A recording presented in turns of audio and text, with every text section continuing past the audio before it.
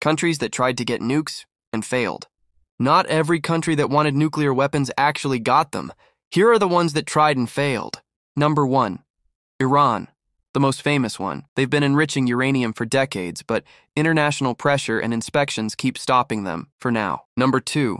Iraq. Under Saddam Hussein, they secretly built a nuclear program in the 80s, but Israel literally bombed their reactor in 1981. Number 3. Libya. Gaddafi tried to develop nukes, but gave up in 2003 after a deal with the US and UK. Number 4. South Korea. Yes, South Korea secretly started a program in the 1970s, but dropped it after US pressure. Number 5.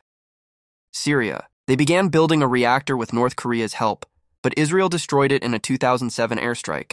So yeah, not everyone who dreams of nukes gets them. Some got bombed, some got caught, and some just gave up. 9 countries succeeded. The rest, well, the world made sure they didn't.